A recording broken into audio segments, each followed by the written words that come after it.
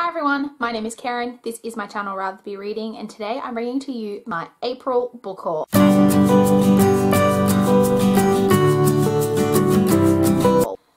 Strap yourselves in, kids, this is going to be a long one. If you saw my recent like long weekend reading vlog, which I'll link for you guys in the cards if you haven't, but you will know that myself and my brother's girlfriend went on kind of like a secondhand book buying spree.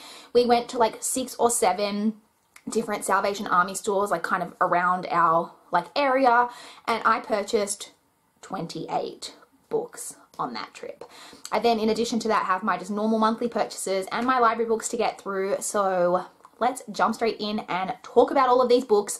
I will start off with the library books as always. I only got 3 books out from the library this month, which I'm really happy with. The first of those is My Cousin Rachel by Daphne du Maurier. As you guys all know, I'm sure, Rebecca by Daphne du Maurier is one of my like fave books of all time. I absolutely adore it. I've heard really good things about this one recently from Lauren over at Lauren and the Books. She read this recently and really loved it.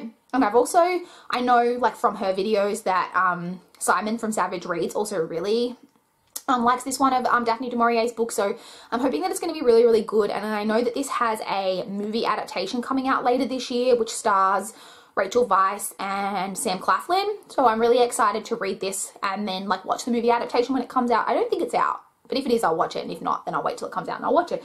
So I'm really excited to get to this, and hopefully maybe I'll love this as much as I loved Rebecca. Next from the library, I have The Fiery Heart by Rochelle Mead. This is the 4th book in the Bloodline series and like the next one that I need to get to. And finally, I was browsing the library, which I shouldn't do, but I was, and I decided to pick up In Real Life by Cory Doctorow and Jen Wang. This is like a standalone graphic novel, and all I really know about it is that it's to do with gaming. To be honest, I'm not sure if this is going to be up my alley because I'm not like into gaming. Like it's just like not my thing. So I don't know like if I'll get this or like if I'll be able to relate. Like I don't know, but I've heard really good things about it. So I did want to kind of step out of my comfort zone and give it a go. So those were the library books. Now to jump into my kind of general monthly purchases. First off, we have a book that I purchased at Target. That is King's Cage by Victoria Aveyard, which I then immediately proceeded to like bend the cover of, which is really annoying. Now I wanted to pick this up from Target because I've purchased the other 2 books, like the first 2 from Target, and these are quite like really tall paperbacks. So I wanted to like make sure that my editions were going to match, so I did go to Target and buy this. So I have read the first 2. I personally enjoy them, so I am looking forward to reading this pretty soon probably, and like continuing on with the series. So that was the only book that I purchased kind of separate from my normal like monthly order, apart from the secondhand books. So I then have my normal like monthly order as always to Book Depository. So the first book that I have from those is Small Great Things by Jodi Picoult. I'm really excited to have this and to read this. I'm a fan of Jodi Picoult, as you know if you've watched my videos. I've read every single one of her books that's been published except for this one, of course. This one is about a African-American like labor and delivery nurse who is like helping with the delivery of a baby, but then the parents of the child are white supremacists, and they like ask the hospital to like remove this nurse from like helping because she's African American and they don't want her touching their baby. And so she's removed like from helping them or whatever, and then one night she's like alone in the like area where the babies are or whatever, and this baby of the white supremacist goes into like cardiac arrest or something, and she has to like help like save the baby's life or whatever, and basically she is then on trial. I don't know if the baby like dies or like what, but there's some court case following on from this that the white supremacists are like suing because she touched the baby and like she wasn't supposed to touch the baby and etc. So yeah, I love Jodi Picoult, so I'm really excited to get to this because this sounds like it deals with some very interesting subject matter. Then from Book Depository, I ordered Career of Evil by Robert Galbraith.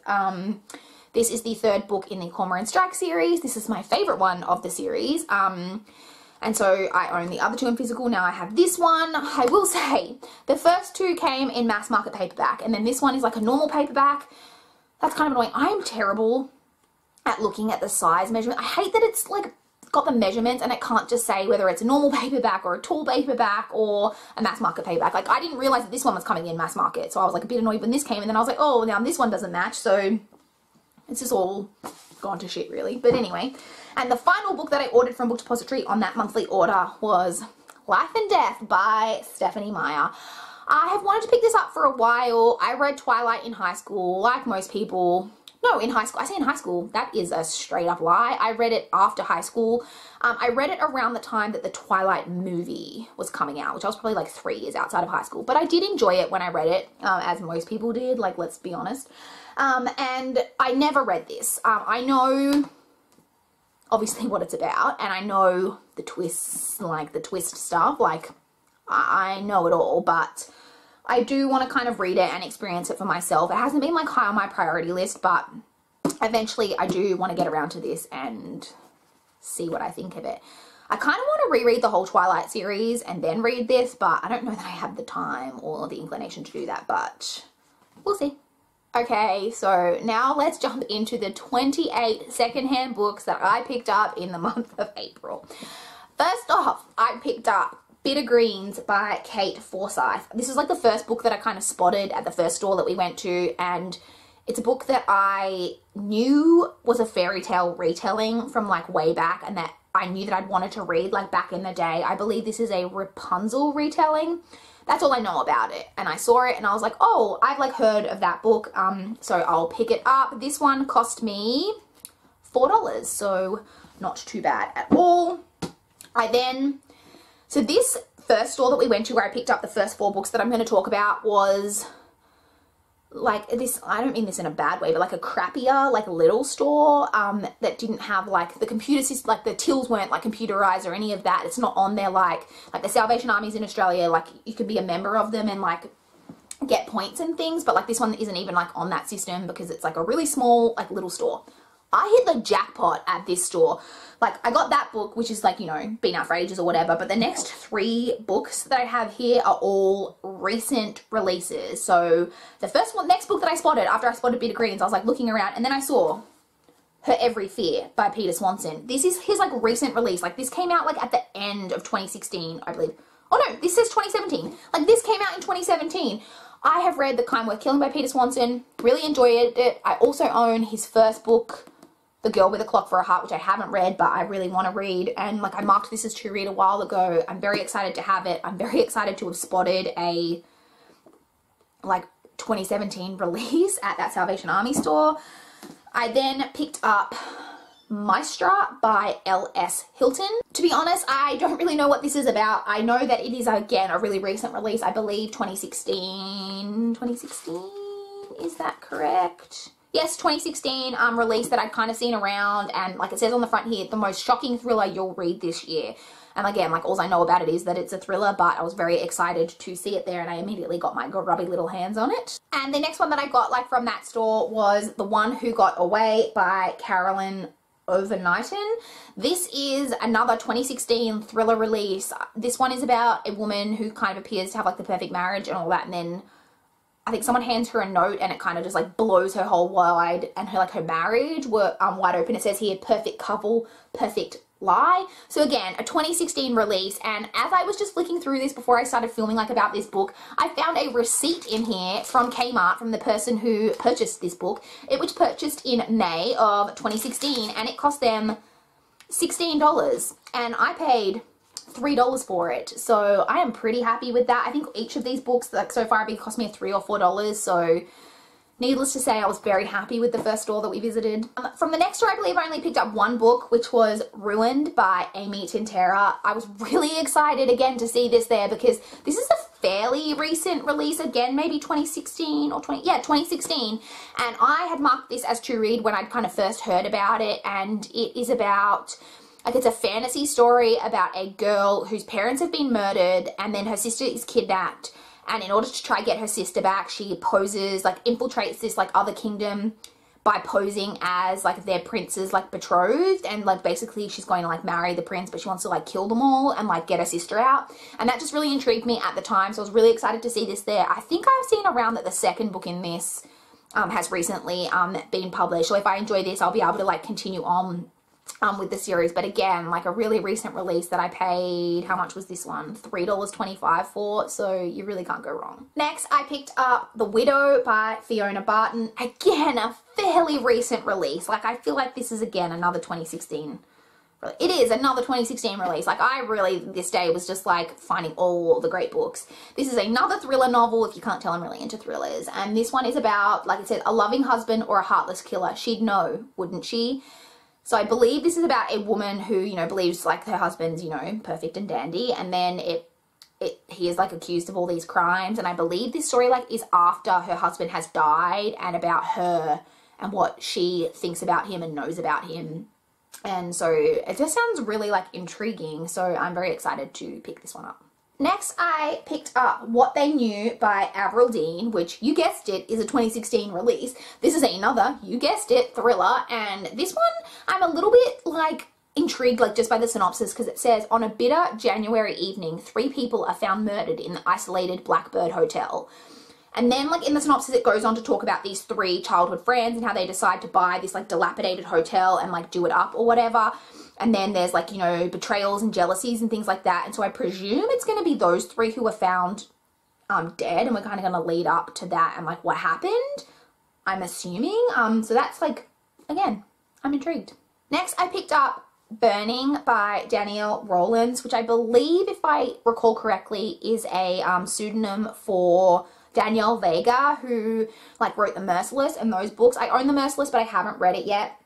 This one is about a girl who is about to be released from juvie, and then another girl comes there and she's really young, but she's brought in under like the highest level of security. And like, what is it about this girl? I don't know. Like, I'd heard about this before, and when I saw it, like, I just recognized it, and so I decided to pick it up. And again, this one was like $4, so you really can't go wrong. Next, we have The River at Night by Erica Ferenick. I butchered that. This is, again, a thriller novel.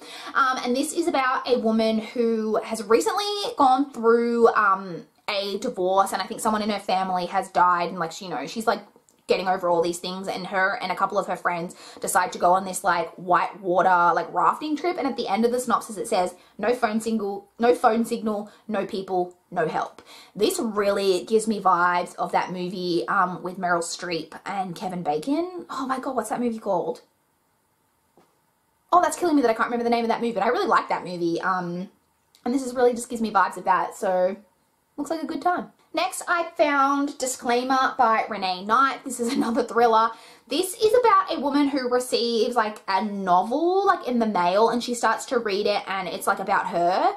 And it's like slowly revealing like her deepest, darkest secret, which she thought no one else knew. So that just sounds really interesting. And this was $2, so bargain.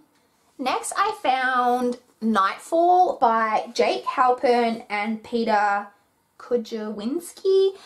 This is a book that I've seen kind of going around on BookTube a little bit. It's a YA like thriller story about this like island. I think it's an island where what says here, after 14 years of day comes 14 years of night, don't get left behind. It's like basically like obviously there's night for like 14 years, but they all leave, like they go somewhere else when it's night, like they don't stay on the island like when it's dark for 14 years. And there's these 2, like a brother and a sister, and their friend goes missing right before they're all like about to flee the island. And I think they'll go to find him, they might get trapped on the island and like find out exactly like what goes on, because there's like all this weird, bizarre like stuff. So I was really excited to see this there, like in a hardcover, like again, a fairly recent release. So exciting stuff. Next, I found the entire Summer trilogy by Jenny Han. So we have The Summer I Turned Pretty, It's Not Summer Without You, and We'll Always Have Summer, like in these matching like white editions. I was really excited to find the entire trilogy there. These were $2 each, so I got the entire trilogy for $6. This is a young adult contemporary series about, which is set like at the summertime, obviously, about a girl who is like torn between 2 brothers. Basically, that's all I know about it, but again, it was a bargain. Next, I picked up A Dark Dividing by Sarah Rain. Look at this cover. That is creepy. And basically, it's the cover that made me purchase this, because, like, as you can tell, this is twins, and from skimming the synopsis, I could tell this was, like, a creepy story. about twins, and twins is like a massive like buzzword thing for me that I just found I generally find twin stories like very interesting. So yeah, I decided, it says 2 sets of twins born 80 years apart are united by a chilling secret. So yeah, intriguing stuff. Next, I saw a copy of The Glass Castle by Jeanette Walls. This is a memoir that I've been wanting to pick up for like a really long time. I believe this is just about a woman's childhood and like her really like kind of impoverished and like difficult upbringing. A lot of people love this. I've heard so many people say that this is their favorite like autobiography, like memoir type thing. So I saw this. I know that this is being adapted into a movie this year, I believe, as well. So when I saw a copy there and it was $3, I decided to definitely give that a go so I can read this hopefully before the movie comes out. Next, I picked up My Grandmother Sends Her Regards and Apologies by Frederick Buckman. So I had to look this up because I didn't realize that this had an alternate title, but this is My Grandmother Asked Me to Tell You She's Sorry, with the slightly different title. But this has been being spoken about a lot on BookTube, like recently, just Frederick Buckman generally. And when I saw it, I was like, oh, and then I looked up and realized it was the same book, and this was $2. I immediately was going to purchase it. Next, I picked up this tiny, cute little leather-bound edition of Sense and Sensibility by Jane Austen. So at one of the stores we went to, they had like a whole heap of these like really tiny little leather-bound really, really old books, and I really wanted to purchase one. They were only $5, and I picked this one out because it was probably like my favorite of the books that they had. I really love Sense and Sensibility, so I just thought it was really nice to get this really like cute old edition. I just thought this would be something really nice to have on my shelf, basically. Next, I found a hardcover copy of I Remember You by Kathleen Davitt Bell. I marked this as to read and spoke in one of my marked as to read videos a couple of months ago, and I believe I heard about this from Michaela at Love Michaela Eve. This is a story about a girl and a boy, and when like he first lays eyes on this girl, he immediately remembers like their first kiss and their first fight and all of these things, but they've never actually met, and he's not saying that he can see the future, but that he's already lived it. But then things slowly start to get more ominous, I think, and it just sounded really, really interesting. So when I saw this there and I remembered it like from my marked as to read video, I immediately snapped it up. Next, I found a hardcover copy of The Forbidden Wish by Jessica Corey. I think this might be the first book in a series, but this is a book that I've just seen like on BookTube quite a bit, and when I saw a copy there for only $3, like I couldn't leave it there unpurchased.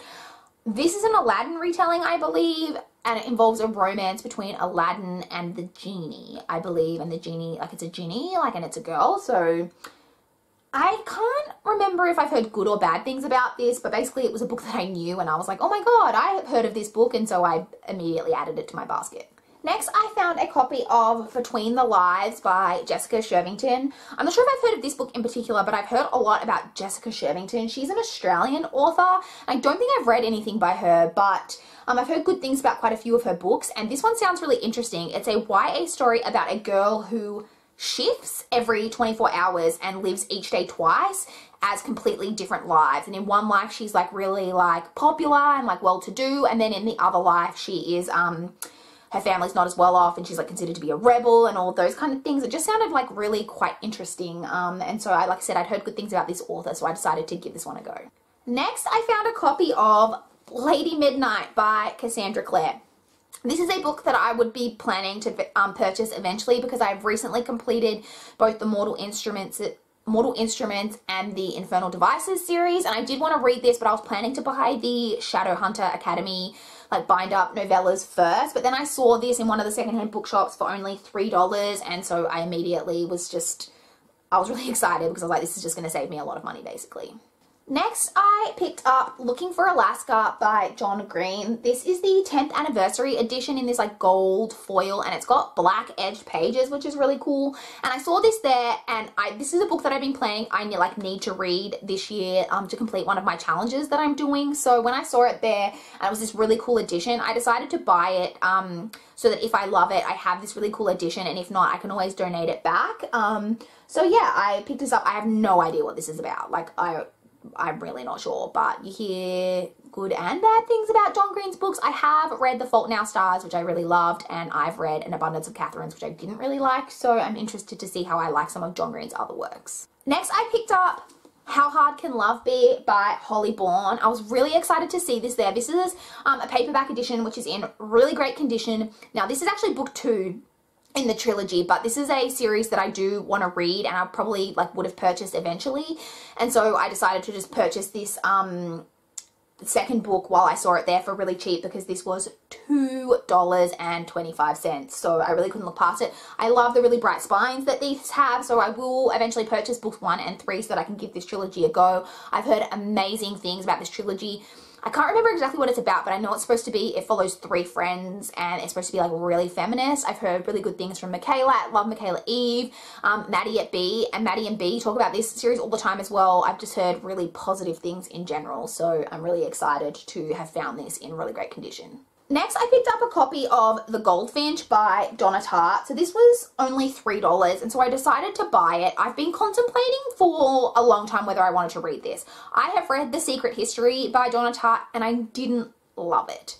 So I didn't know whether I would enjoy this, and because it's so big, I wasn't sure. I don't even really get what this is about. I think it's about a boy who is taken in by another family, I think maybe when his mom dies, but like I don't know anything about it. And I think that it's got to do with art, but I don't know how or why or anything. But you hear really amazing things about this. So, and it did win the Pulitzer Prize for fiction in 2014, so I do want to give this a go eventually, but it'll probably be like a long time down the track.